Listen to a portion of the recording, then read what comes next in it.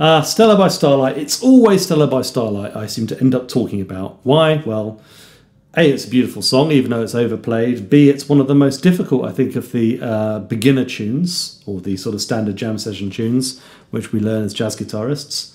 And today I'd like to take you through this idea, sort of the last video before the last one, so the second to last video, was talking about ignoring the dominance in chord progressions to get a more, really I think, a better sounding approach through changes, or certainly a less cluttered version. So I thought I'd do it for the whole tune.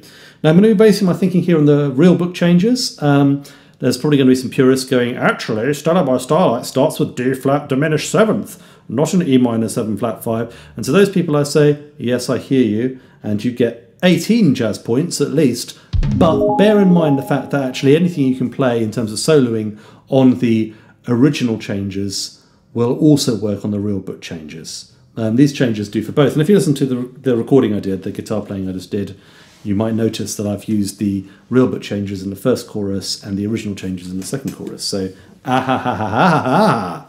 Right, so let's start with the first two chords of the song. This is a minor 2-5, E minor 7 flat 5 going to A7 altered. This is usually followed by a D minor chord, but not in this particular tune.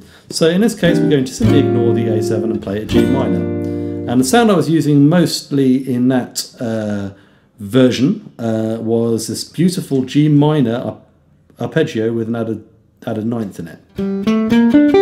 So a normal triad arpeggio just has G, B flat, D, G, B flat, D. But by adding a second into it, you produce a kind of beautiful sound. And there's something about having 4 notes to play with, because you get interesting notes. That's a juicy note there.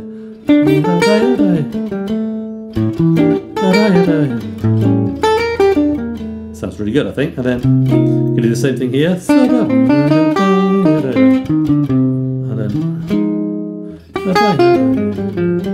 Okay, so what I did over those, I played over the first two chords.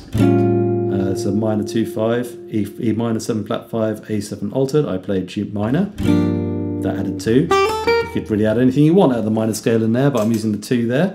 And then we go, or the 9 if you prefer. And then C minor, F7. And over that I'm using C minor. And then F minor, B flat 7, using F minor over that.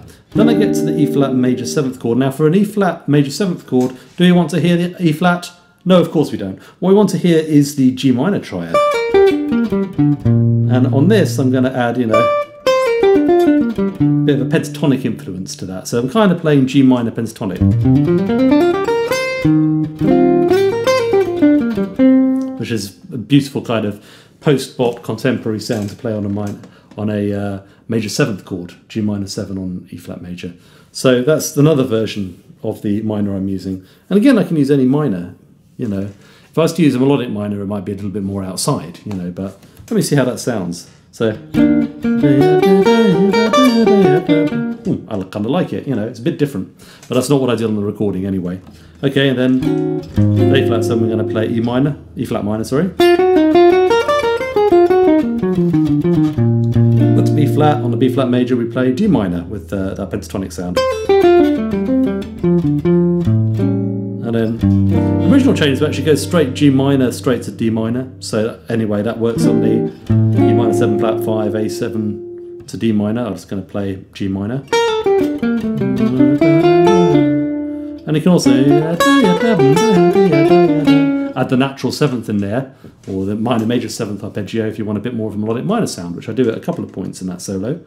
Okay, and then B flat minor. And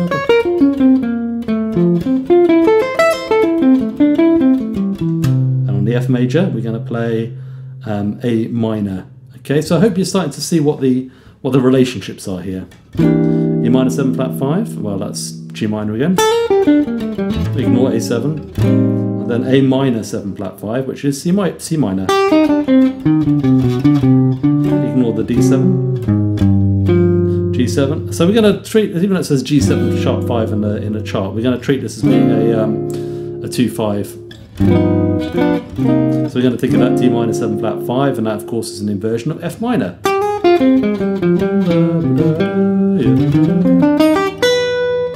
Back into C minor. I'm using a major 7th in that particular version.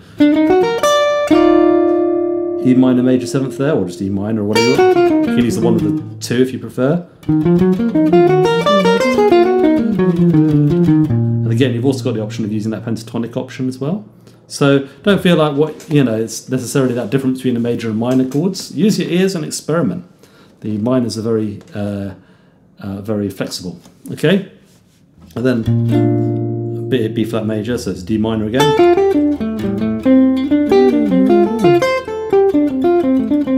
Also, be sure to break that up into interesting configurations like this. Yeah. So like lots of leaping around and lots of fourths sounds really good and very jazz for pentatonics. Listen to John Coltrane or McCoy Tyner. Okay, and then we're going to go into the last 8. So E minor 7 flat 5, ignore the A7, so that's a G minor.